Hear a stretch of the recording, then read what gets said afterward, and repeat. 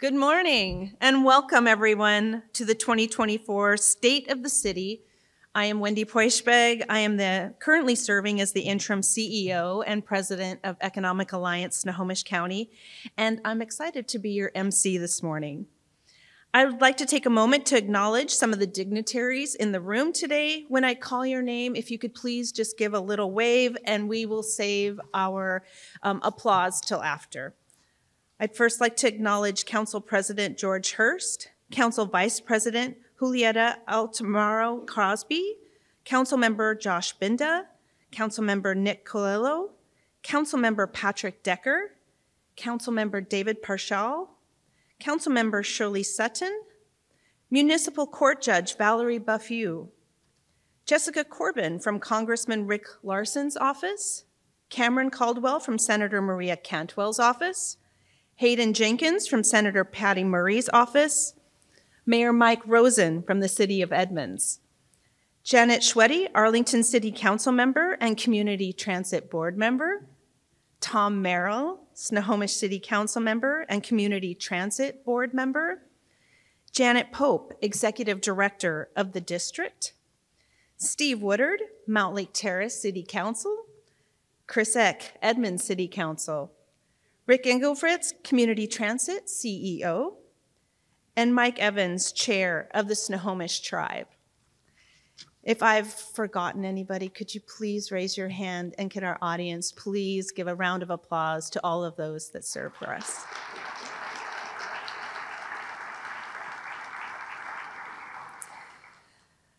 Today we are celebrating Lynnwood's 65th birthday. How exciting is that? Since 1959, Lynnwood has experienced an incredible amount of growth and a vital economic anchor in Snohomish County.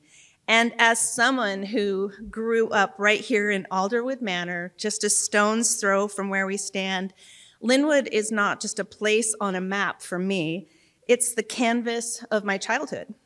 I remember when Alderwood Mall was the epicenter of my universe. It was there after shopping at Mr. Rags and Spencer Gifts that I met my mother at the iconic elephant sculpture after adventures with friends. It was our landmark. It was a familiar beacon in a bustling crowd. I recall the thrill of watching movies, The Goonies, E.T., and Dirty Dancing at the Grand Cinemas. These weren't just films, they were the shared experiences, moments where our community came together, bound by the magic of storytelling. And let's not forget Mariposa, my first job and a rite of passage, where I learned not just about retail, but about responsibility, teamwork, and the nuances of customer service. But these memories, as vivid and cherished as they are, represent more than nostalgia. They embody the profound evolution of Lynnwood. The mall, my third place, wasn't just a hub of commerce. It was and continues to be a vibrant ecosystem reflecting on the diversity and dynamism of the community.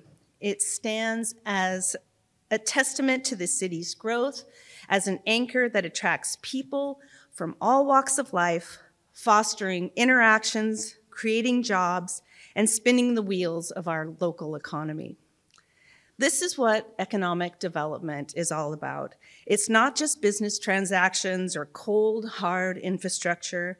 It's about creating spaces that serve as community hubs where memories are made, where businesses thrive, and where people, introspective of their backgrounds, can come together.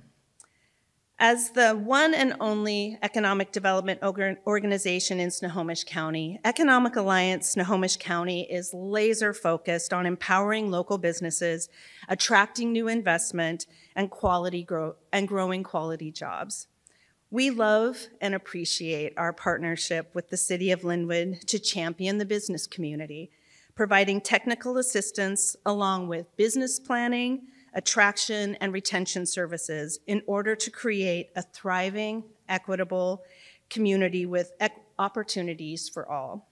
Today, as the city shares the future of Lynnwood, remember that we're not just talking about buildings and businesses, but about the heart and soul of our community, about places like the Alderwood Mall that have grown with us, shaping and reflecting our collective story. This is what we aim to replicate and foster throughout Lynnwood and Snohomish County, a sense of place, belonging, and opportunity. Our efforts in business attraction and development go beyond economic metrics. They are about building a community where every resident, every business, and every visitor can find their landmark, their movie experience, their first job. They're about creating a Lynnwood that continues to be a home worth returning to, a place where new memories are waiting to be made. So throughout today's event, we will look back on this area's rich history that have led us to this moment and where we are today. We will also look forward to, or look towards, Lynnwood's promising future and where it is on the horizon. To begin, it's important for us to acknowledge that we are stewards of this land, and Doug Rayford, Equity and Social Justice Advisor for the City of Lynnwood, will now provide the land acknowledgement.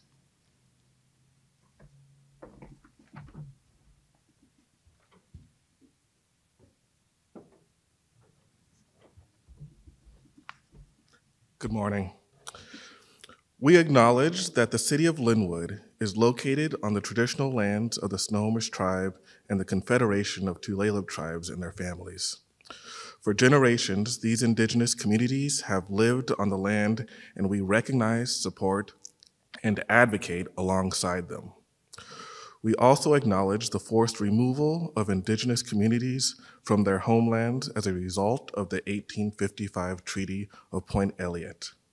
We understand that land acknowledgements are only the first step in our effort to support Coast Salish tribes and educate non-natives about their lived history.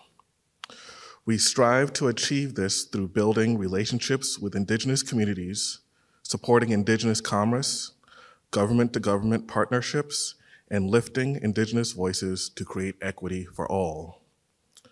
Through these actions, we hope to not only pay respect to the past, but also collaborate in creating a sustainable future, hand in hand with the first protectors of our shared environment. Now, it is my honor to invite the Honorable Mike Evans, Chair of the Snohomish Tribe of Indians, to the stage to provide a tribal blessing. Thank you.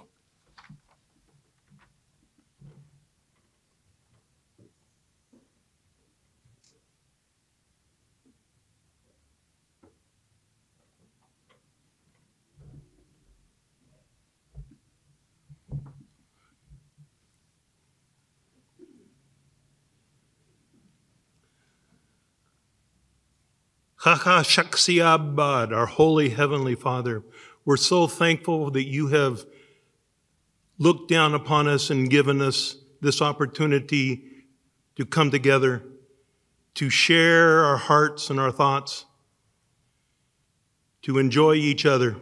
Thank you, Father, for the relationship we have with the City of Lynnwood. Thank you for the many blessings that come from that. And we ask that you continue to be with them, and we might be able to share together some of the history before history was written. And so on behalf of the Snohomish Tribe of Indians, and we want to welcome each and every one of you, those on my left, those in the back, and those on my right. Welcome to Snohomish territory, all my relations.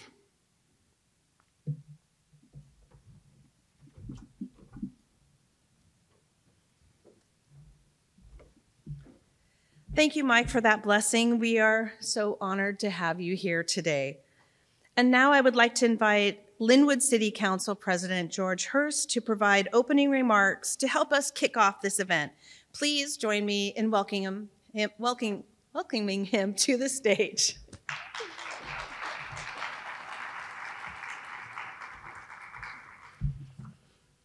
Ooh, it's tall up here.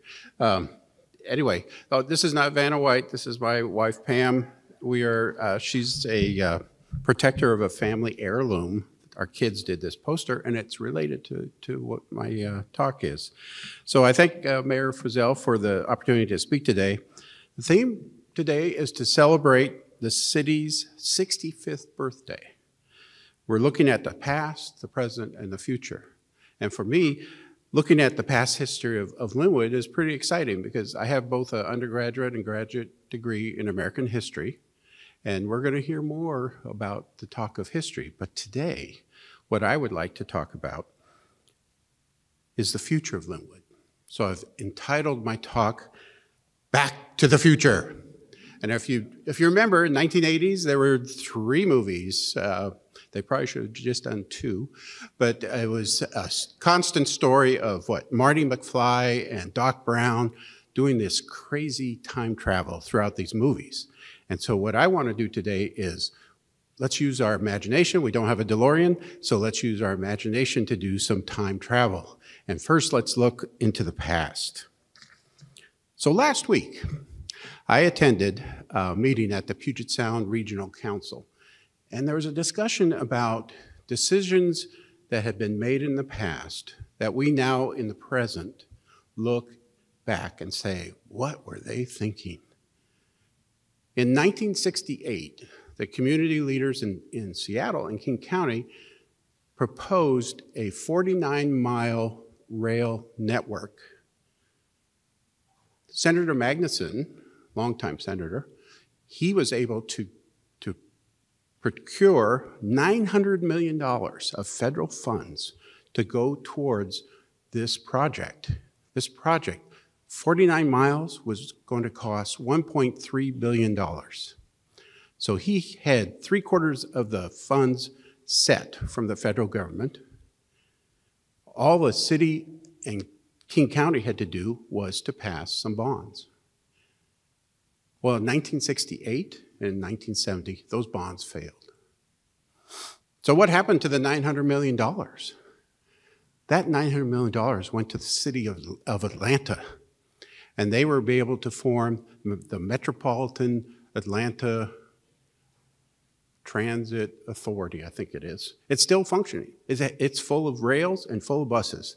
So in 1968 and 1970, what were those people thinking? Let's fast forward to the 1990s, and some residents and stakeholders and city council members in Lynnwood created what it was called the Lynnwood Legend Initiative. And what came out of that were some plans for the future of the city. One of them was what they called the triangle, the Lynnwood Triangle, and that was going to be the city center. And in 1997, the city council actually passed a proposal for a multi-housing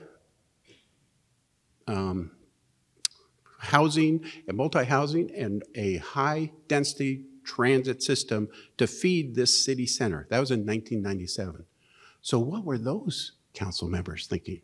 I think what they were thinking about was the future residents and visitors of Lynnwood. I think they did a good job. So let's go back to the future. That's what we're going to talk about. And actually, let's go back to what's literally in back of me in the future. So beyond these walls, there's 13 acres of what we called the Lynnwood Public Facilities District, and now we just call it the district. And there are great plans for this district. This building, the event center, is going to expand. It's going to expand back, and there's going to be an amphitheater. That theater will be for performing arts and concerts.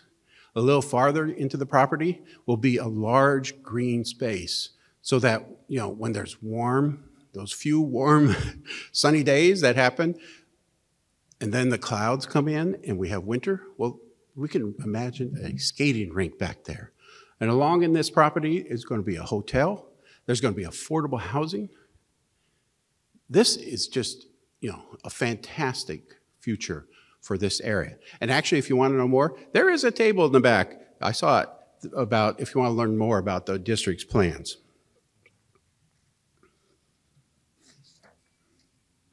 And within this district, there's going to be coffee shops, there'll be cafes, and food that's going to reflect the diversity of the city of Lynnwood. which it is now. So we've talked about what's behind my back in the future. What's behind your back in the future? We've seen that 196 has been redeveloped, and that's great. But let's hop over to 198th, which is going to be a walking promenade from 44th to 40th. It's going to be anchored by the North Line Village. You know, that's the area where we used to, if you remember, I think it was a Royal Fork buffet or an Asian buffet. That's no longer. So instead, there's going to be housing there. There's going to be a plaza there. There's going to be what we think is going to possibly be offices. Who knows? Offices are being reimagined right now. And even plans for a movie theater. You know, people are still going to the movies. In fact, we've just been going to the theater the last few months, watching The Chosen. That's a good series. You should watch it. But anyway, so we have this walking promenade. So when you go from the North Line Village across 44th, you're walking up 198th. On both sides, there's going to be housing, but on the first floors, there's going to be retail shops, and I hope an ice cream store. And then, you know, when you're halfway there on the left-hand side, there's going to be a park. And that park is where the Goodwill store is right now. Just recently, the city council authorized the purchase of that parcel for a park. So what was the city council thinking about? Well, we were thinking that we needed to make sure there was a green space for the community to gather while enjoying the one thing that consistently the residents of Lynnwood have asked for, and that's a city center. A place where folks will meet with friends at the park, share a meal, walk along that street, and they'll know that Lynnwood is their home. And we are working to make sure that that city center becomes a reality. So the theme for today is a birthday celebration of the past, the present, and the future of Lynnwood. We can celebrate the past and we live in the present, but I can't wait until we are back to the future. Thank you.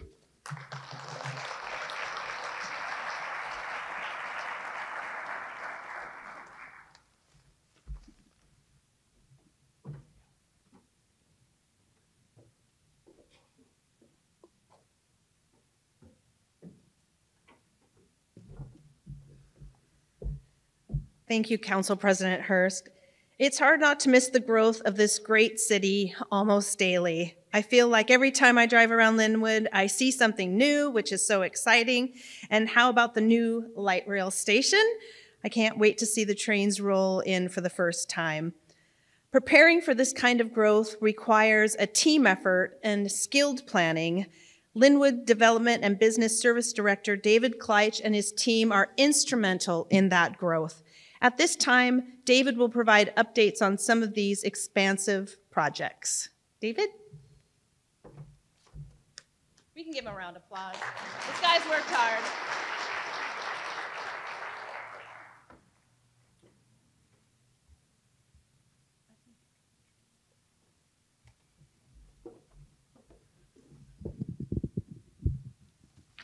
Now the dangerous part. Let's see if I can get this off. Oh, success. So I have some slides to go through, and I want to elaborate on what Council President Hurst said, and that is there's a lot happening in Lynnwood, and there's a lot to come. And so I want to do that by giving a little bit of some statistics on the city, and then showing what is currently happening, and then going forward into the future.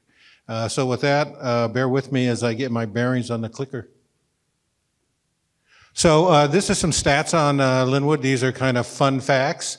I would like to point out a couple of things that that people talk about on a regular basis.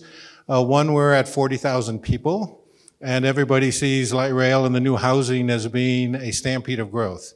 But I want to have a theme here that, one, we're prepared, and two, none of that happens all in a day. It happens over time. So if you look at our growth rates, it's about 2% a year. Over the last 40-year cycle, 20-year cycle. And I think that we were doing a very good job of being stewards. Second of all, we're aging. 40 years old is the median age. Now, the median age fluctuates up and down, so that is something that is dynamic. But currently, we see a change in the community as the community, not only Lynnwood with its birthday, but individuals with their birthdays become more aware, otherwise known as aging. A couple of other statistics on this. 37% of languages are spoken in this community, which shows, again, diversity. And Lynnwood, which to its credit, and which I find so exciting, is Lynnwood is truly embracing that diversity. And in fact, all are welcome. And there's bumps along the road, but I commend the community for sticking to its vision to be welcoming to all. Moving on to a little bit more tougher subject, and that is median income, $63,000. That is below the county's average income significantly, about 20%. And what's more important about that is a home in Lynnwood is $700,000, and rent in Lynnwood average is $2,100. So what we have here is a gap. So the city and its efforts on the housing side is working to get more housing at all income levels. And also the community is fortunate to have a college and to have a job base to where we can have folks get educated, get a job, get a career, and move up in the income levels so they can afford to live here. And that, I personally think, is the best way to address displacement and gentrification because we are experiencing that daily in the community. So what keeps our community vibrant? My last statistic, we have over 5,700 business licenses issued in the city. And these are everything from retail to manufacturing, to mom and pops, to major corporate. We have a very dynamic and diverse job base. And that keeps us in a position where we can do great things and prepare for the future. So how do we do that? This slide shows basically the life cycle of planning, and to reiterate Council President Hurst's comments, we have been planning since Lynnwood was formed. We have a planning history all the way back to the demonstration farm, which is now Heritage Park, to the Legacy project in '93, which envisioned light rail, mixed-use housing, the city center, and the Alderwood Mall area. We have a history that has implemented that through the city center plan, the college district plan, plans for Highway 99, and we are realizing the benefits of that planning through the projects we see coming together today. We also embarked on a new comprehensive plan, and I'll talk about that a little bit later, but that is really continuing in the stewardship, and that's going to be a bit of a theme here, the stewardship of the community on doing your great planning, getting your planning right, embracing and engaging the community to find out what they need, and then all move forward together. So what is happening now? This is the light rail project. So a couple of things regarding this project. It was envisioned in 2008. It takes a while to do the environmental review, the planning, the engagement, the design, the construction. All of that takes some time.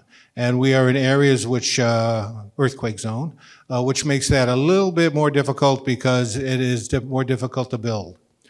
So here you see the ribbon cutting of the garage at the city center station. That was the first major step in implementation because we kept the transit center running while this construction was happening. Kudos to Community Transit and Sound Transit for making that happen and that relationship to make that happen. But we did do a ribbon cutting. You can see on the top the design of the station, and we're blessed with having a lot of really cool art in this station. Everything from the hummingbird to the Korean screen in the back to some wonderful sketch glass that you'll see when you use the station and go up onto the platform. So statistics on what's next here. We are going to have about 17,000 boarders daily. What's a boarder? A boarder is a single trip that gets on the train. So that's 17,000. So we're not going to have 17,000 people arrive here instantaneously. This is us.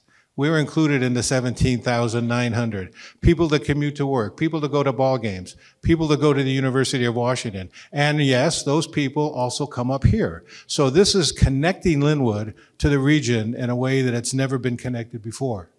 Opening this fall, 2024, Line 1 opens. Line 1 will get you downtown.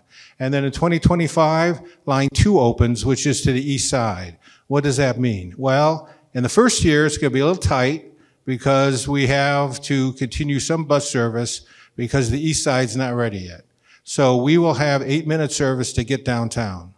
More importantly, in 2025, we'll have 4-minute service to get downtown, to transfer to go to the airport, to go to the east side. So again, regional connection. And we will be the terminus until 2037 when Everett Link opens. So we're going to be rocking and rolling for a while, but our environmental review, our planning and design has taken that into account. We will be a different place, but we'll still be Lynnwood. So this is the city center. Let's see if I can, pointer time. Let's see if I can get this to work.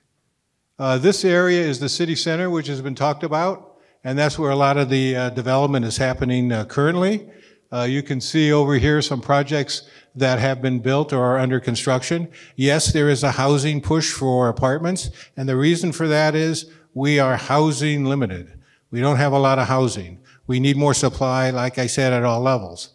And so that is the development you see that's occurring in the city center. And yes, not only will there be an ice cream store, but I heard there'll also be a small brew pub. So we meet both ends of the age spectrum on that one. Moving forward, this is a expansion of the city center up to the area of the mall. This area here is around Alderwood. This whole area here, City Center and Alderwood, is the regional growth center. And that is a big part of our planning going forward. And this is an area where we see Lynnwood taking most of its growth. So we're focusing growth by transit, we're focusing growth by transportation, we're taking into account the need to accommodate traffic and mobility as we do these types of projects. But it's not just the city center. I want to show that the development is citywide. If you've been out to Highway 99, you will see that we are very prevalent in car dealers. That is because we are a central point, a central market for new car dealerships and pre-owned in the region. And that not only provides jobs, but it also provides the city with tax revenue. I want to do a shout out to Edmonds Community College. They're not on this slide. However, they are doing development out there that's significant. And coming soon will be a transformation of Lynnwood Hall. It still will be Lynnwood Hall, but there'll be a major expansion. And they're going to open up a new Triton Learning Commons at Edmonds College. And I just want to say one other thing. It's very nice, very good, very positive to have Edmonds College in Lynnwood, which is now a 4-year school, which now provides training and education to people that can get a job, get a better job, get a career. And it goes back to that life cycle circle. So we are all connected in that regard, and I think that's a testament to the city of Lynnwood and its vision for the future. And I want to do a shout out for community transit, because at Edmonds College, there will be the terminus station for the Orange Line, CT's Orange Line, which is opening this month, at the end of the month, March 30th. That will give east-west connection from Lynnwood over to the east side, connection to the Green Line, connection to the Blue Line. So we really are being a BRT hub for South County. Moving forward, what's happening next? I found this graphic, and I think it's a very important graphic, because what it really reflects is grateful stewardship. And the remarks today of Mr. Evans, I think, speak to that. We're all in this together, and having a stewardship and a realization of the future, but also being mindful and a respect of the past are critical. I see that every day in Lynnwood. People that are in the legacy cohort remember Lynnwood as it was, and they see change. They're not scared of change, but they want change that's for the betterment of the community. So that stewardship moving forward is what Lynnwood is all about, and you see that in the development of the comp plan, where we are asking the community and engaging the community in what they want to see for Lynnwood. And we have the core values for the comp plan on the left, and a list down here of the related plans that inform the comp plan, and we're moving forward to implement those. And it'll be a change for Lynnwood, but I think it'll be a change for the better, just as the plans of the past were a change for the better future. So Everett Link Extension, this is now in the planning stage, so we're just getting started. We got another 20 years of planning and development of Sound Transit ahead of us.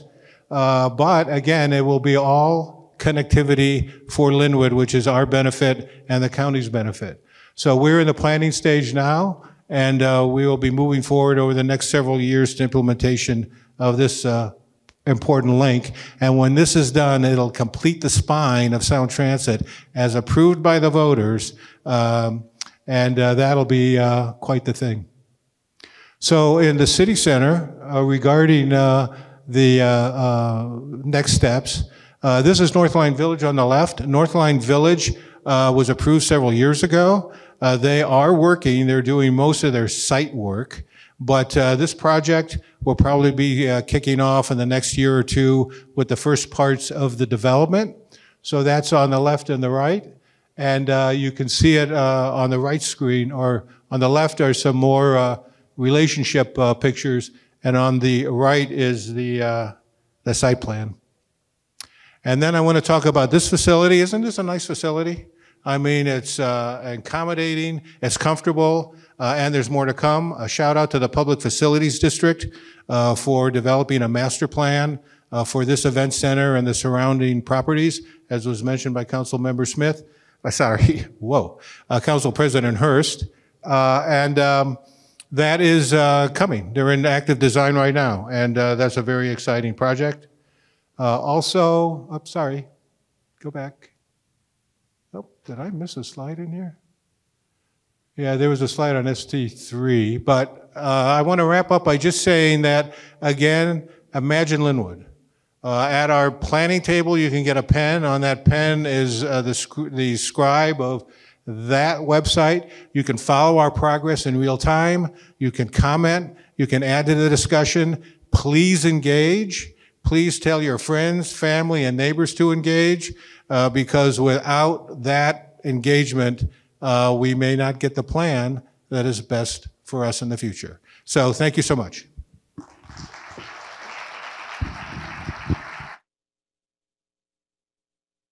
And before I leave the stage, it's my distinct pleasure to introduce Lynnwood Chief of Police, Cole Langdon.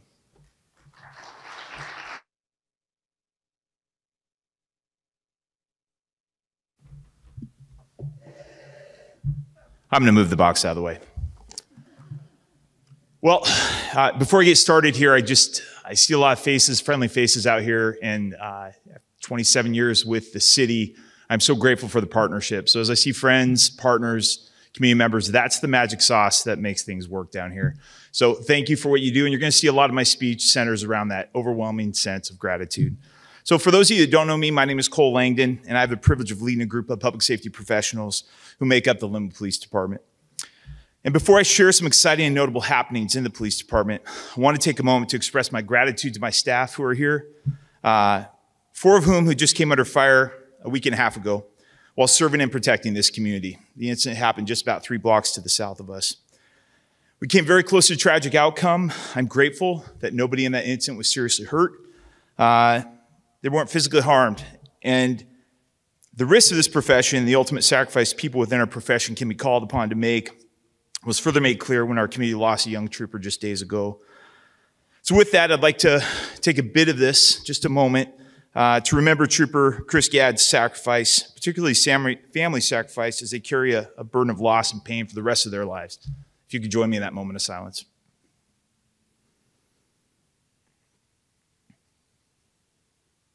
Thank you. As I reflect on where we are and where we're heading, I'm filled with a sense of gratitude. I'm grateful and humbled to walk alongside dedicated professionals as we serve this awesome community during such a dynamic and exciting time in our history. You heard from David here just a moment ago. You have good, well-trained people keeping you safe day and night who are guided by our values of professionalism, vigilance, and community. Over 25 years of service community has taught me that public safety doesn't come unilaterally. Rather, it's co-produced between a police department and the community it serves. Partnerships, relationships. It's all about the relationships. And public safety doesn't mean the absence of crime or crisis. It was about 15 years into my job when I read that in an article that, there is no arrival. As long as we have people walking the earth, there will be human failing. But instead, public safety is the existence of trusting relationships forged between the police department and its community. And the byproduct of this trust and relationship is a strong and resilient community that can pivot and adapt to meet the challenges unique to the community. As I stand here, I know our relationship is solid, but there's always work to be done. Just like any relationship, there's no arrival. We can always do more to make the relationship stronger, and we're committed to doing so. Our clear commitment of our commitment to building these relationships can be seen in our 5-year strategic plan, which was just built on the coattails of the city's overall strategic plan. The plan's goals relate to being resilient and being intentional in this relationship forming. And those goals are ensure high quality of life for our community. That's our prime directive, to make sure that you can go out and about and be safe and feel safe as you go out and live your lives and walk through with your loved ones. Enhance organizational culture. Having a happy workforce, a responsive workforce that wants to go out there and again, engage in this high-risk profession serves us all better. So we want to have people that are healthy, happy, and whole as they go out there. And we want to make sure we're hearing from our employees and we have a strong and healthy organizational culture. Then we want to strengthen communication internally and externally. And that work is ongoing. So as you look at our strategic plan, which is online, you'll see that there's no arrival. There are steps we're going to take. There are processes that we're building in. But this is going to be a constant revisiting and a constant tinkering to make things better and stronger. And then the thing that really excites me as we start to step into our new our Community Justice Training Center, Community Justice Center, is the implementation of innovative criminal justice programs to address harmful behavior. Before I talk about some of these exciting developments, I know it's on most people's mind, and I can easily spend most of my time up here pointing to the crime rates and acts of violence afflicting our region, including our community, robbing people of their sense of safety, and in some very tragic cases, causing real harm, loss of life, and trauma. We've had our share of violence and crime even in our city. This is a world and reality the members of your police department confront daily. I'm not going to sugarcoat it. It's tough work for them, but they're happy to do it. I can focus all day on what's wrong in society in the sense of being overwhelmed by the human brokenness that's on display. However, strangely, it's in this brokenness and the human crisis where I see real acts of beauty and selflessness every day on my officers as they wade into crisis, working to make things better for the community. I've borne witness to acts of sacrifice, compassion, love, bravery, committed by my employees every day, and I'm grateful to bear witness to that. And knowing that we have such good people working here, serving a community full of individuals and leaders who are committed to finding solutions to these very complex issues, it's not just about more police, it's not about more jails, it's us all coming together and looking at the upstream issues. I'm grateful that we're having these vibrant and relevant conversations. So I want to highlight several things that energize me as I reflect on your police department and where it sits in this city's future. Our Community Justice Center is about to open, and really that Justice Center is only happened because of community involvement, community engagement, community support. The whole goal of that is to provide meaningful resources, meaningful off-ramps for people who are struggling, for people who might be broken. And with that, we want to walk alongside them and let them know it's okay to be broken. We want to help put you back together, incorporate you back into our community, and let you move on with your life. And we don't expect perfection. We don't expect this to be a one-touch and we're done. We recognize the messiness of humanity, the humanness. And so we're going to walk alongside them. And I'm really excited that we built a space. We have great partnerships with our court where we're going to facilitate a lot of this. Jail staff, I want to point out, are any of my jail staff here still? Can you raise your hands? Okay. Please share the message. I'm so grateful. We shut down our jail a couple years ago as we built this Community Justice Center. And the fact that you've stuck around and you're allowing us to hold on to this institutional knowledge, which allows us to open that much more quickly so we can focus on these innovative programs rather than starting at a very base level. It's It's going to allow us to get up and running. I'm thankful for that. So thank you for what you do, and thank you for your commitment to this community. Reentry program. Representative Lauren Davis, I don't know if she's in there. I think she's probably still down in Olympia. I don't think she's here today.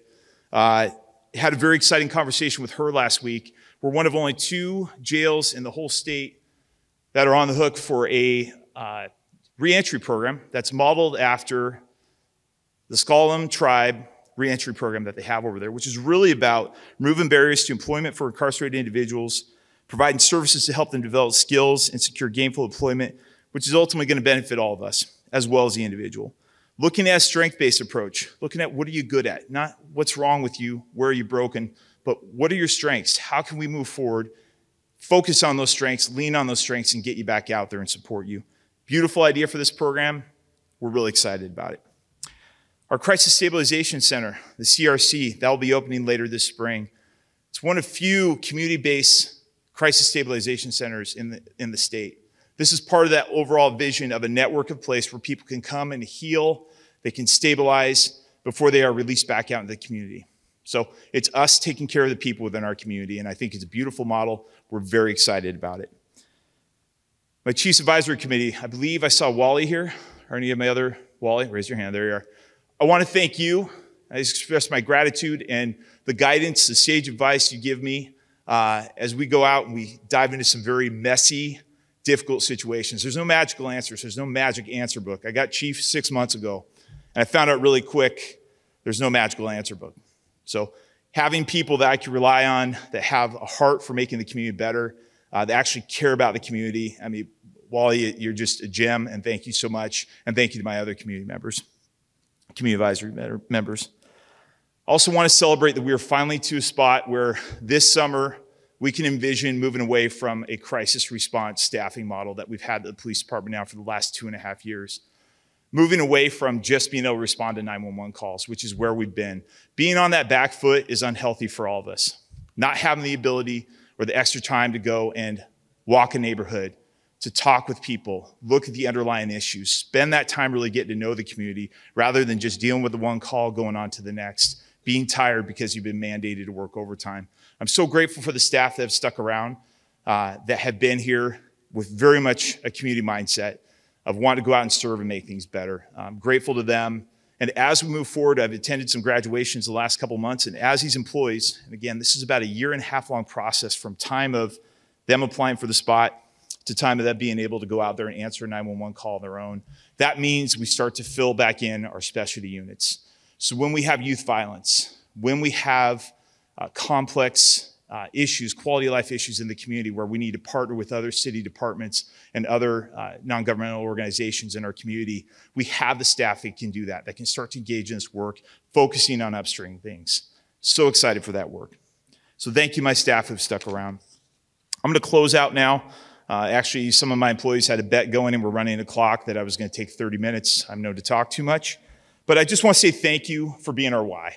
And that's to all of our community people that might be listening. We love our work, we love our community, and as we work to make things better, we're grateful to be out here doing it. So thank you.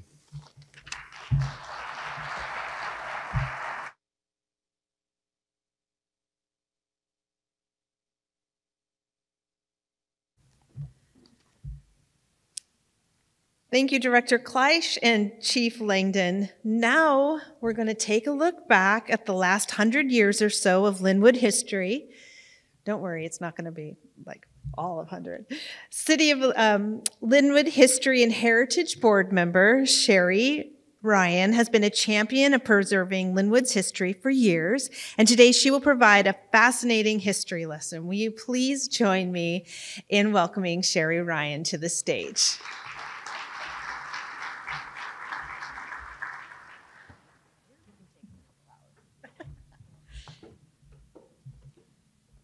Okay, where'd the clicker go?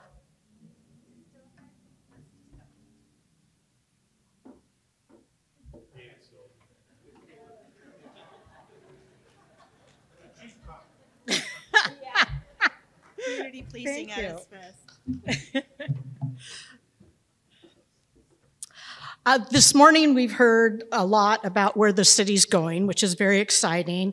But I want to share with you where the City of Lynnwood has been, as this year we celebrate the city's incorporation 65 years ago. Lynnwood's incorporation on April 23rd, 1959, was not the only thing of great significance that took place that year. 2 months prior, Christine Burtis was born on February 12th. Little did we know one day she would become the mayor of the City of Lynnwood. Mayor Frizzle, I wish you and the city a happy 65th birthday. Okay, so this is a 1910 map of Lynnwood. It's Township 27, North Range 4. This is us. If you have a deed, if you go and you look at your property description, it's going to start out with this. There's 36 sections in the township. Each township is 640 acres, and it's 6 by 6 miles. The lines are not roads, they're section lines. And if you can find Elizabeth Morris, I think it's on there. It's a little bit tough. Anyway, that's where the Alderwood Mall would be today. You'll see a hunk that's called school land. And each township set aside a section for when the property was sold, the money went to the state towards schools. So, the majority of this area was heavily forested without a real name when people started arriving here. Some were staking claims as homesteaders, others were just passing through to find work. Some were immigrants, while many came from other parts of the country hearing of cheap land, and others were speculators, such as the logging companies. One of those logging companies was the Puget Mill Company, a subsidiary of Pope and Talbot located in San Francisco. By the early 1900s, they had accumulated and logged almost 7,000 acres in this township. So, what they were left with was logged land covered in stumps and snags, and it was non-productive, but they were paying taxes to Snohomish County on timberland value. So, what Puget Mill did,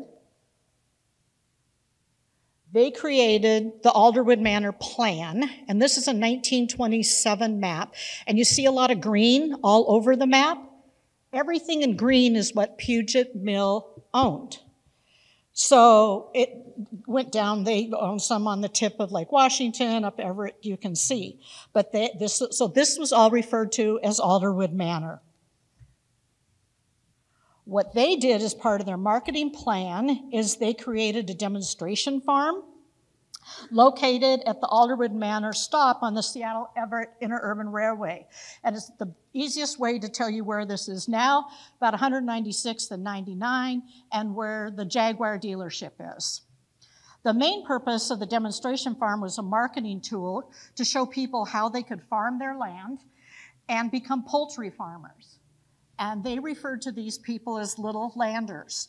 Their marketing plan included sending realtors to cities such as Butte, go down, thank you, Fargo and St. Paul, Chicago. Many people bought their land sight unseen here, and some of them never came out here, but they could buy 5 acres for $1,000, $10 down, $10 a month. And what they told you is you could come out here and you could raise poultry. Yeah. But I will say that in the early 1920s, Alderwood Manor was the largest egg-producing community in the United States, just behind Petaluma, California. So this is Highway 99, 1927. They started at the Seattle-King County line, and then they went south from Everett, meeting in the middle, and it opened 7 miles on October 25th, 1927. It was a 20-foot wide strip of concrete, approximately 10 inches thick. In 1937, Carl Barron, a Seattle realtor, divided property he owned between 196th and 200th into 18 lots. Inspired by the name Alderwood to the west, he named his plat Lynnwood, using his wife's name Lynn and adding wood. In 1938, Pete Fulton built a lumber store on one of the lots, and he called it Lynnwood Lumber. Lynnwood Cabinets and Lynnwood Feeder Supply opened, and this area slowly grew and became the crossroads at that time. In 1956, a group of 18 citizens formed an incorporation committee that focused on an area west of Alderwood Manor. In 1958, they put it on the ballot for the first time, but the vote failed. And then they took a smaller area and presented to the voters. This time, voters approved the incorporation 2-1 with a mayor-council style government. Jack Bennett was elected as the first mayor. To give you an idea, the city's boundaries at that time were 76th the west, 44th to the east, 212th to the south, 188th to the north, and there was a little jog out onto 180th between 68th and 62nd.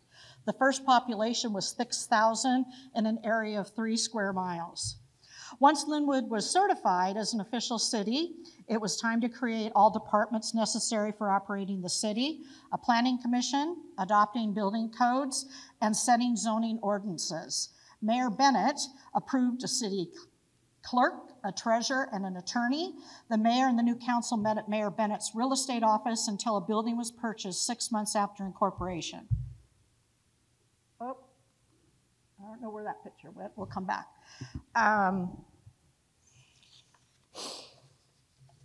This is the crossroads. And if you look today, you can probably start finding some spots, but 196 is going vertical that way, 99. The biggest building there was James Village, where Albertsons was the anchor store.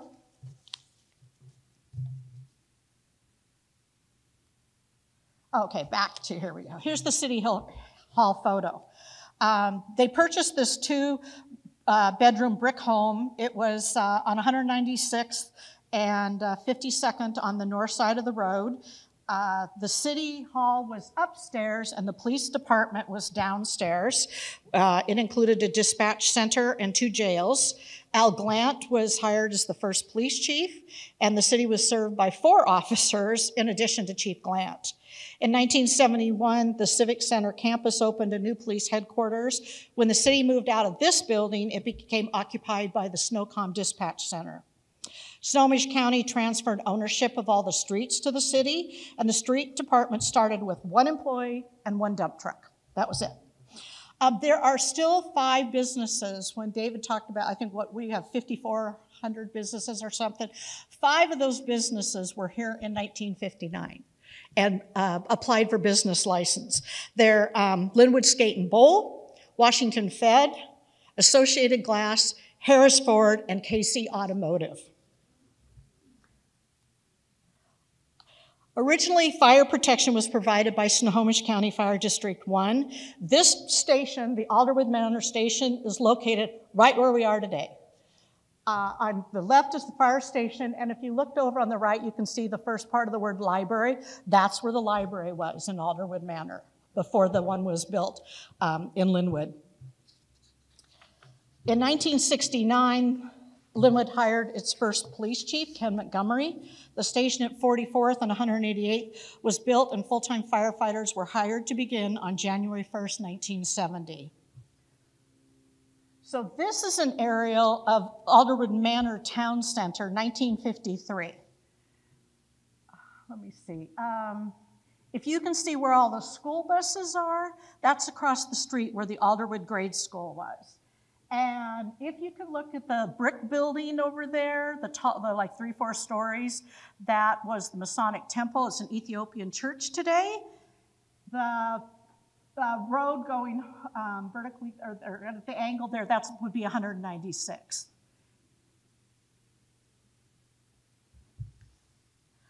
Over the years, the city limits of Lynnwood expanded through annexation that included the rural community that had been Alderwood Manor for years. Alderwood Manor tried to incorporate in the 40s and the 60s and one time in the 70s, and they gave up. Because one of the things that impacted the area that kind of Alderwood really couldn't grow is the construction of Interstate 5, covering 19 miles between Seattle and Everett. A ribbon cutting ceremony took place on February 3rd, 1965, but it came right through the heart of Alderwood Manor. So it sent a lot of people toward Lynnwood to do business. I want to spend my remaining time just showing you kind of a little snippet of photos. This is Scriber Lake. This was the road project in the mid-1960s when 196 would become a 4-lane road. And if you were around at that time, you would remember that they reconstructed it over a 40-foot deep peat bog of the lake. Legs were laid in crisscross fashion, filled with sand, and then the fill was brush, hog fuel, and they even invited people to bring their Christmas trees and throw in there. But what happened, over time, the roadbed, logs and brush started popping up, and they had to keep redoing it. And it's estimated that it was 10 feet deep, the pavement. Wilcox Park. This is the first city park developed in 1962. Up at the very top, you can see a building that was Lynnwood Junior High. The Snow King Theater, another thing if you lived here back. This Highway 99, north of 176. It opened in 48 and closed in 86. The Lynnwood Skate and Bowl, like I said, they're one of the remaining businesses from 59. The bowling alley opened in 56, and they added the rollaway in 1958. The Lynn Theater. Okay, so Wendy hung out at the mall and the Grand Cinemas. This is where my people, we hung out at the Lynn. It opened in 1963. This double feature was $1.50 for adults and 50 cents for children. It soon would become the Lynn Twin, adding a second screen in 1964, and in 1977 they added 2 more screens, becoming the Lynn 4. It closed in 1986. And then we got a McDonald's. See the arches there on the right? It opened in 1964, 58th and 196th. And then Jimbo's. You can see this. They're getting ready to close here. Jimbo's was originally called Bing's Burgers. Jim and Dorothy Anderson bought the restaurant in 1963, changing the name to Jimbo's. They sold it in 1999, and it closed in 2007. Institution in Lynnwood. White's Nursery. Chauncey White opened the nursery in 1962. He sold it then to Dorothy and Jim Anderson. And they sold it in 2017. Okay, this was a big deal in Lynnwood. Fred Meyer opening in 1968. This is actually Mr. Fred Meyer himself came up to cut the cake, but the big thing that happened was Tiny Tim came and did a concert, and then, as a lot of activities back in those days, J.P. Patches and Gertrude came. Big deal. This is 36th Avenue West, back then known as North Trunk North. And this would be standing right about where we are today at 196 looking north. Wendy, here's the Alderwood Mall as I knew it. This was supposed to be built and opened in the early 70s, and my high school friends and I thought we're gonna get jobs there, we're gonna go hang out there, that's gonna be our place. Didn't open until 79. So this photo's taken from up on 36. The property's been cleared, but this is where my people went and rode their dirt bikes and horses. The Lynnwood Days of Progress.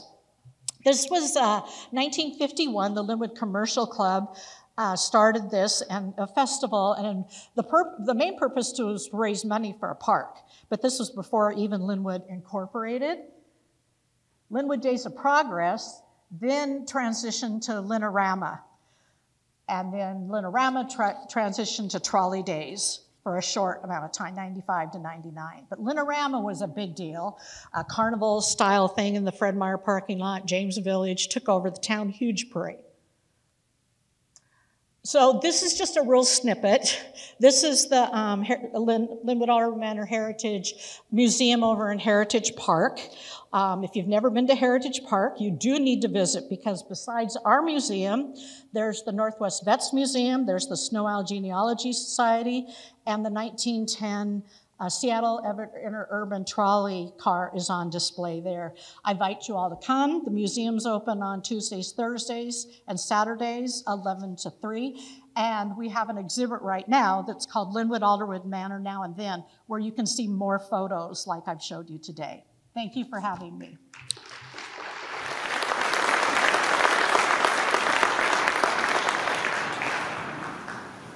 The reason I don't talk about Lynn 4 is that I'm scarred. When my sister was, I think she was 14, that would make me 10 or 9, she talked my mother into going on a date, and she would bring me as a safety net. Of course, she left me there immediately, and I chose to see Amityville Horror as because I never got to see a rated R movie, right?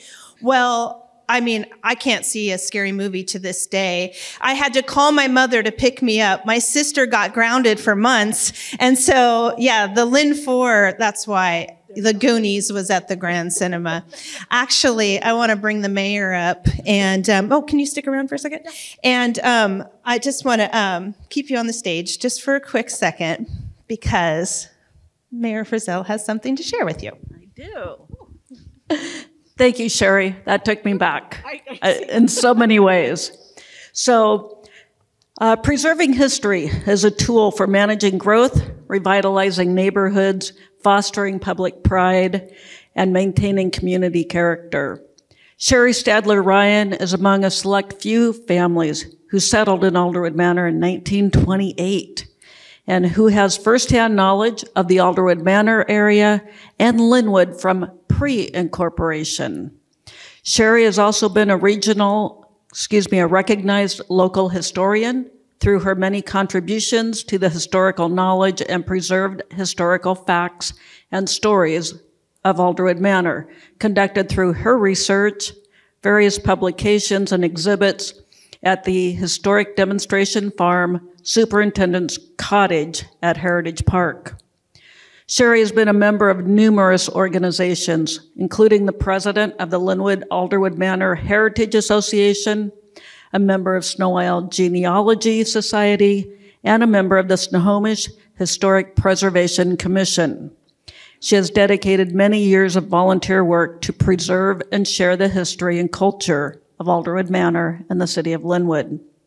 Sherry Stadler Ryan has been a driving force behind numerous historical, interpretive, and preservation projects, such as co-authoring the 2010 Images of America, Seattle Everett Interurban Railway book, as well as being a contributing researcher, author, and editor of Lynnwood's comic book, 50th birthday book, and a dozen of articles, videos, and exhibits about Lynnwood history. She has been a dedicated volunteer, including a member of the History and Heritage Board and Heritage Park Partners, helping to form museums, exhibits, and programming at the city's only historic preservation site. Sherry Stadler Ryan has contributed to making history in Lynnwood by championing the restoration of the Water Tower, one of my favorite buildings, the installation of a playground at Heritage Park, and the inspiration behind the I Love Lynnwood sculpture at Lynnwood Event Center. Now, as the mayor and council president, is right here, of the city of Lynnwood, we proclaim that Sherry Stadler Ryan shall be designated the official city historian, and that she shall receive a key to the city. I'm not sure what it's going to open, but...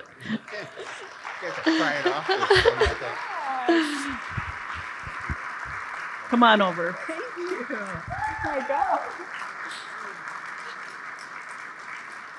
Thank you so much for reconnecting us to our history. Oh my God. All right. Get this. Thank you. Do you have any words you want to say?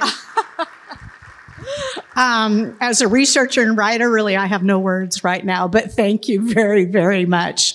I know Betty Gang was also bestowed with this, and Betty passed away a year ago at the age of 97, is missed dearly, and so she's big shoes to fill, and but I'm just happy to do what I can to keep the history around here going, because it is a great history. Thank you. It is. We're not done. At a future, back to the future again, a future council meeting, there's going to be a proclamation. There'll be recognition of you, for you and your family. So thank you, Sherry, for all you do for us. Thank you. Okay, your turn now. Oh, it's your turn. Wow, I didn't know I was next. Could somebody hand me my speech? It's more than 2 pages, so settle in.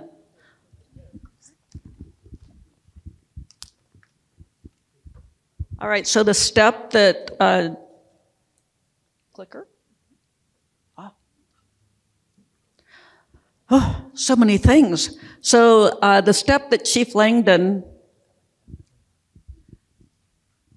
so easily shoved aside is actually up here for us short folks. So, hello. Welcome to the State of the City address. Please join me in thanking Wendy Poshbag for emceeing the event for us this morning.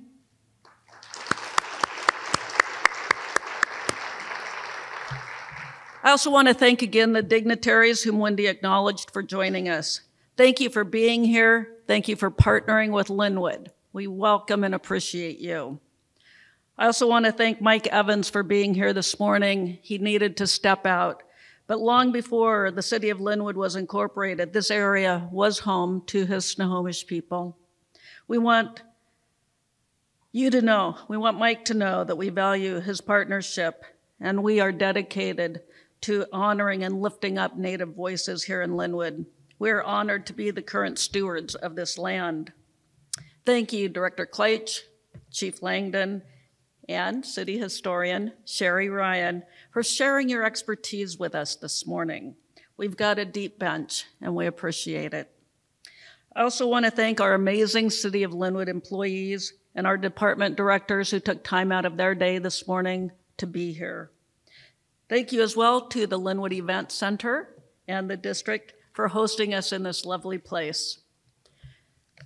Next, I want to acknowledge 2 pillars of our community who we've lost this past year. As Sherry Ryan mentioned, former city historian Betty Gang was a former Alderwood Manor and Lynnwood resident, and Betty was instrumental in helping to preserve and interpret our area's history. With her sharp memory and impeccable research skills, she wrote stories for Lynnwood Today, Heritage Park, and the city. Betty was an incredible woman who loved our community. I really enjoyed reading her articles over the years, and we again extend our condolences to her family. And Lauren Simmons.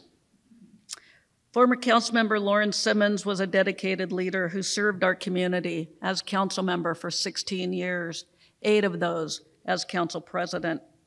Lauren was a mentor, an advisor, and a great friend to many, encouraging others to serve with heart and humility.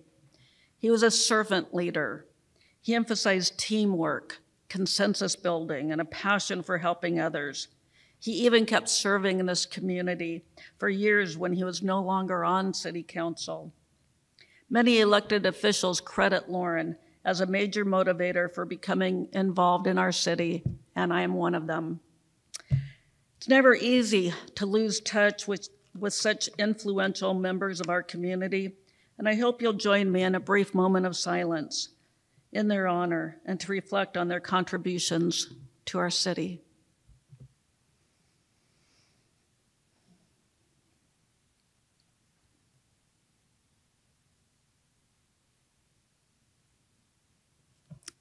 Thank you. As been mentioned, it's hard to believe that Lynnwood is turning 65 years old. Was it really that long ago since we celebrated 50? As Sherry Ryan mentioned, I am the same age as our great city, and personally, I think we both look pretty good for our age. This morning, I want to take a moment to acknowledge a special guest that I invited this morning. I invited Mr. Dick Gorley to be with us this morning and sit in the front row with me. Mr. Gorley was my vice principal at Lynnwood Junior High, which no longer stands. It's now Cedar Valley Elementary that's been repurposed on that site. But I connected with him about 10 years ago while we were volunteering together. I heard his voice, and you know, there's just something about a voice that can carry through the decades. And I heard him, and I knew that I recognized that voice. Dick moved to Lynnwood in 1953. He was a teacher in the Edmonds School District and then served as vice principal at Lynnwood Junior High and beyond. Dick is one of many in our community who have made a profound difference in shaping future generations. He influenced thousands of young people during his education career, and he has such wonderful stories to hear how Lynnwood has grown. Thank you for being here this morning, Dick.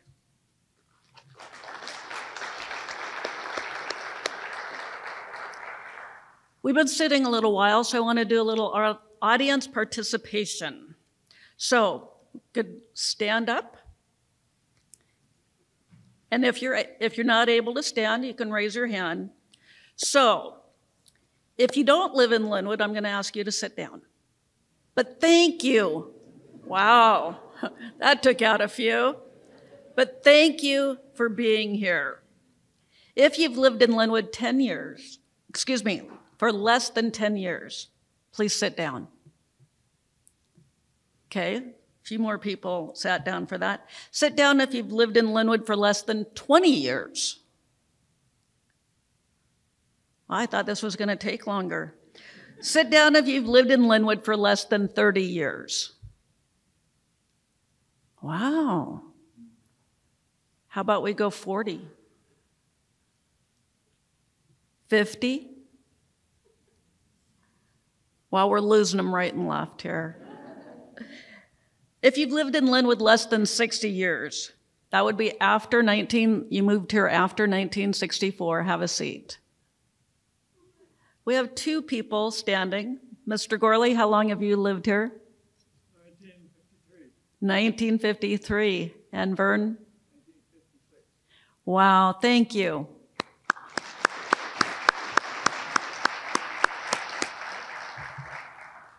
I love when we have people who have been around our city for a long time and they're still here to talk about it and relive those stories. So as each group sat down, I thought about those decades. I thought about my grandparents who came to this area around the turn of the century in a covered wagon from Iowa and their arduous trek to come here for a better life. I thought about my immediate family and growing up in this city. My first school-age home is just a short walk down the street from Meadowdale High School, and it's still there today.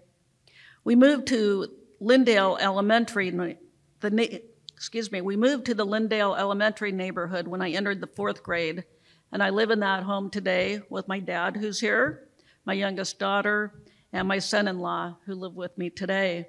My oldest daughter, however, has found her home in Colorado, but I'm still working on that.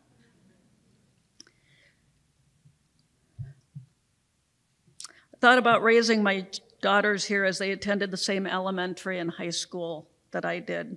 I remember when they were teens and I asked them about voting to fund Sound Transit and talked about its impact on their future and mine. At that time, I did not believe that I would ever ride Sound Transit. Could not see myself riding light rail anywhere other than in England. And I wanted to hear their views before I voted. And now, more than a decade later, in just a few months, we will unveil Lynnwood City Center light rail. I couldn't be more excited. I also thought about us here today and the state of our city. When I look across the room, I see so many familiar faces. We have accomplished and overcome so much together in the last few years, and it's only been possible because of each of you in this room. Our community members, young or old, either born here or moved here from across the United States or from other countries, our employees, or there's one employee I'm looking for in particular who is retiring next week. Mr. Lynn Sordell, where are you? Thank you. Lynn has been so instrumental in leading our Parks and Rec department into what they are today. We will miss him. If you're a student who's been interning with us for a quarter, visitors who work here, shop here, or just pass through, we all create the fabric of Lynnwood. For 65 years, we've woven this fabric. We have woven this tapestry of experiences together, culminating in where and who we are today. Lynnwood is a special place because of you, and it's been such an honor to serve as your mayor in my hometown in this time and place, so thank you for that.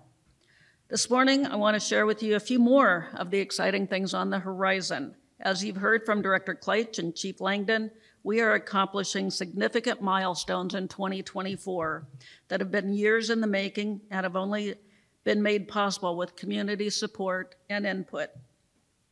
At the end of every year, I choose a word to be my set point for the next 12 months. In past years, I've shared that word with just my family and my friends. We talk about it around November, December. Friends ask me, what's your word for next year? What's your word? Well, with so much going on across our city, I think it's important to be secure and grounded in a common foundation, to have a North Star, a focus. So this year I've expanded my word across our city.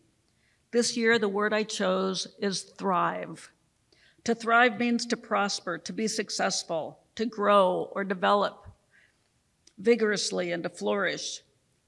And I don't know about you, but I think that after a few years of COVID, we could all spend some time thriving.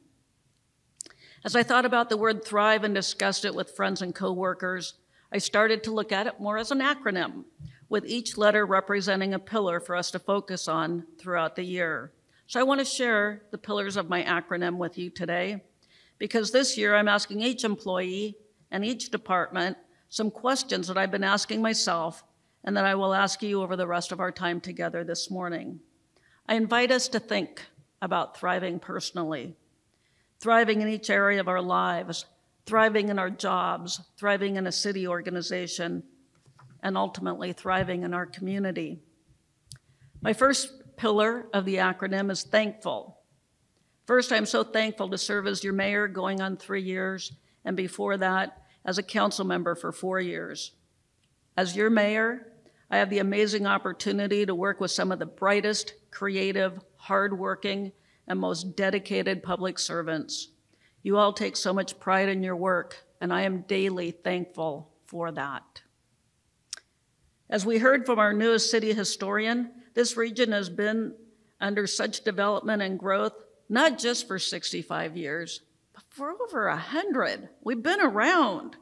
And there are times when it's hard to believe that this is the same city I grew up in, as you could tell from the pictures there. But when I see something that reminds me that this is my home, it's grown up just like me. Sometimes it's walking past one of my favorite parks, visiting the museum, reminiscing with high school friends, or just connecting with a community member that makes me thankful for the men and women who have come before me. There's been much change, and as you have heard, there's more change on the horizon. Change can be challenging, can be frustrating, and for some, a lot of us, it can be just a little scary. For those of you who have lived in Lynnwood for years and are hesitant about what's ahead, please know that we appreciate you and all you have brought and continue to bring to Lynnwood. We remain strong and committed to maintaining the heart of Lynnwood. I ask you to consider the following questions as we think about where we have come from and how Lynnwood has grown. To you, what makes Lynnwood the great place, the great city that we love? How do we make it even greater for the next generation? The second letter of thrive is H, for health. When we think about health, it's hard not to think about our beautiful parks and trails and our recreation center. Our Parks, Recreation, and Cultural Arts Department continues to find new and innovative ways to improve the health of our community for years to come. Some ways they do that is through securing federal and state grants to combat the effects of climate change, hiring a human services coordinator to connect our vulnerable community members with the services they need to be healthy, and offering a wide range of summer fun at our parks. For many years, Lynnwood has been committed to being a safe and welcoming city, and that remains today. Each city department and every single employee plays a crucial role in making this goal a reality. First and foremost, we want the community to know, as Chief Langdon spoke about, we hear your concerns. They are our concerns as well, and we are working to address issues and improve our collective sense of safety. The Mayor's Office, City Council, Police Department, and all city departments are committed to ensuring our community is safe and that we all feel safe. There's also the financial health of our city. Towards the end of this year, we will adopt our 2025-2026 biennial budget. Leading up to that, we want to hear from you and what your priorities are. Later this year, we'll be hosting events. I think we're working on one right here in this building to provide space for those conversations. Lynnwood's current economy is healthy and strong. Our sales tax revenue, which make up the majority of our budget, remains steady, and we continue to see a lot of new development in our community. With the impacts of inflation affecting the cost of everything from office supplies to wages and benefits in a very competitive hiring market, to union contracts to bargain, to the vital funding of capital projects, there's going to be some financial challenges. But rest assured, we're preparing for those today, and we have been.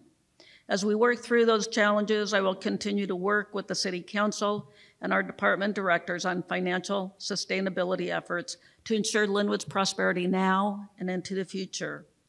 So as we consider health as part of thriving, I ask you to think about how can we promote health?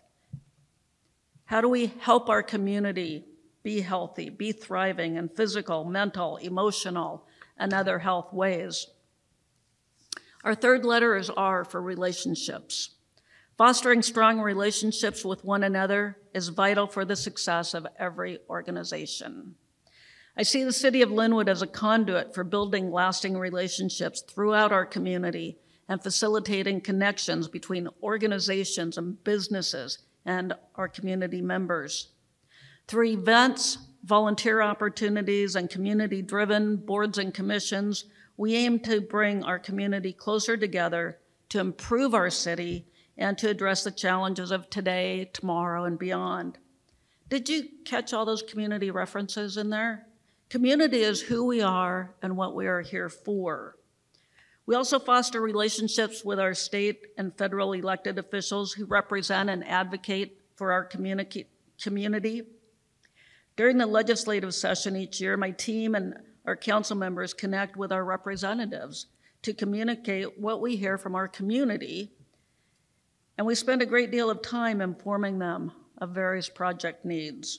And as good partners do, we ask them what issues we can partner with them on and how we can support them. A lot of community relationships are fostered and nurtured in our public spaces, like our beloved senior center. Our senior center team has created a vibrant space for older adults like me and some of you. Space for adults in our community is regarded as a shining example in their field.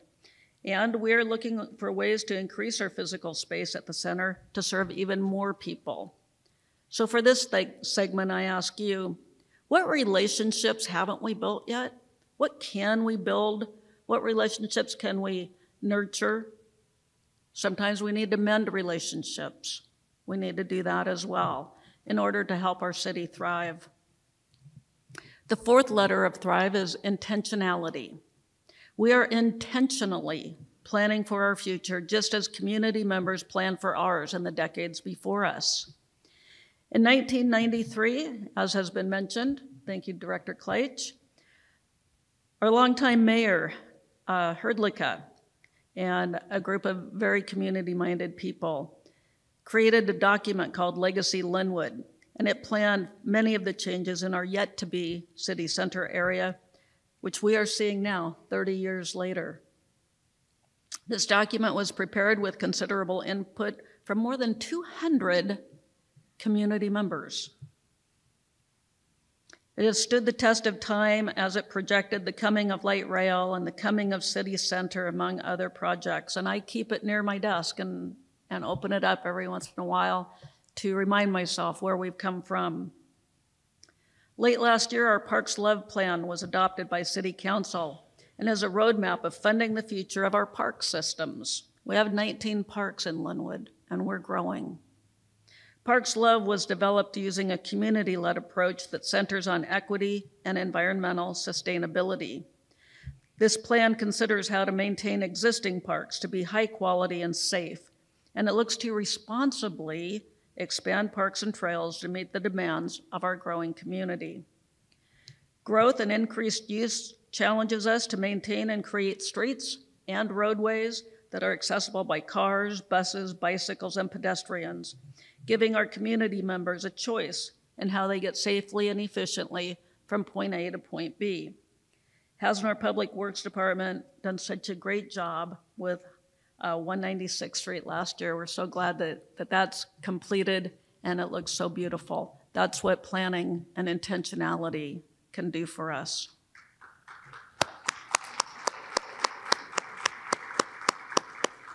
Thank you, Director Franz, for spearheading that and many other projects. We are also preparing for growth by improving our utilities system, including the kind that we rely on, but we don't really appreciate until it doesn't work. Yes, I'm talking about our sewer system. In 2022, our wastewater treatment facility plan was finalized. This plan will overhaul our aging system and will ensure the environmental health of our community for decades into the future. This project is a mighty undertaking with a big price tag, and I'm confident that our team is more than up for the task. We've all heard that when we fail to plan, we plan to fail. So my question for intentionality is, what specific ideas and processes do we need to put in place to make sure that we stay the course? The letter V is our fifth letter, which stands for vision. As I've mentioned throughout, I am excited beyond belief about Lynnwood's future. It's hard to think about what our city will look like in just 10 years when it turns 65. But for now, I'm focused on making sure we are proud of the legacy that we leave behind. In 2022, I was appointed to both the Sound Transit Board of Directors and the Community Transit Board of Directors. Both of these agencies are on the cutting edge of transportation, and I'm proud to represent Lynnwood in their organizations. We have the CEO of Community Transit with us this morning. Thank you, Rick. In 18 days, but who's counting, on March 30th, Community Transit will open the Orange Line, providing bus service from Edmonds College to our transit center, to the mall, and east to Mill Creek and back. Next month in April 27th, Sound Transit will open East Link Light Rail, providing transit from Bellevue to Redmond. Then Lynnwood, that's us, we get to follow less than 6 months later. These transportation projects were envisioned decades ago, and we get the benefit of them now and into the future. Obviously, Lynnwood is not the only city changing right before our eyes. While Snohomish County is looking forward to the Lynnwood Link extension, along with Mount Lake Terrace and 2 stations in Shoreline, as Director Kleitsch mentioned, we're also simultaneously thinking of the next couple of decades with ST3, connecting light rail to Alderwood Mall and on up to downtown Everett with many stops along the way. Legacy is what we leave when we are gone. Legacy is what our city is built on. Legacy means a lot to us, especially as city employees. We're constantly reassessing and revising our policies and processes to ensure that they exceed, not just meet, industry standards. We want to be the best and give you our best as we're serving our amazing community. We're always looking for future employees who want to go beyond the status quo while enjoying the work that they do. If that sounds like you, look at the available positions on our website and please take the time to apply. We'd love to have you. So my visioning goals are, what is our legacy? What can we still accomplish? Getting to the last pillar here of the word thrive, and quite possibly my favorite, is empower. I love to talk about concepts, but I love even more to have action items attached to them. Empowering means making sure that we have the tools that we need to thrive. Equity and inclusivity are essential in how we operate. I challenge my directors and our staff to think about the barriers we see in our community and determine how to remove them to ensure that the people of Lynnwood not just survive, but thrive and flourish. We do this by empowering people. I firmly believe that the best way to empower our community is through having a well-informed and educated public.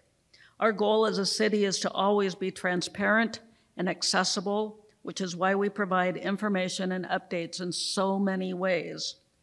One of those information tools is our quarterly printed newsletter that's delivered by mail, named Inside Lynnwood.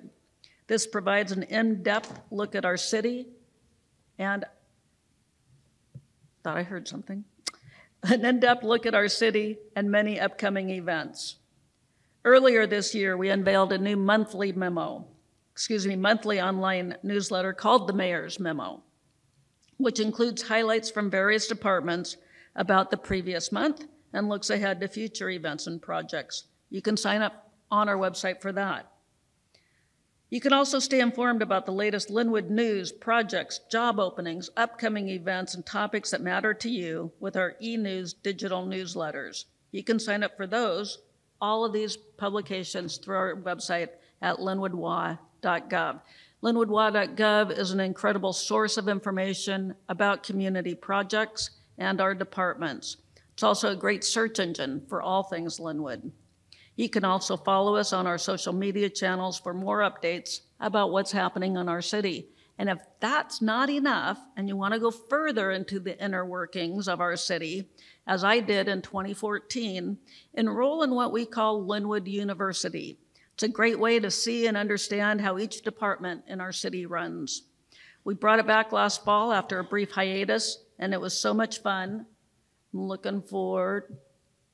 I don't see Nathan right there in the back. Professor Nathan McDonald is excited to get started on this year's class once we get through this State of the City thing. And he's already preparing for what's going to happen in the fall.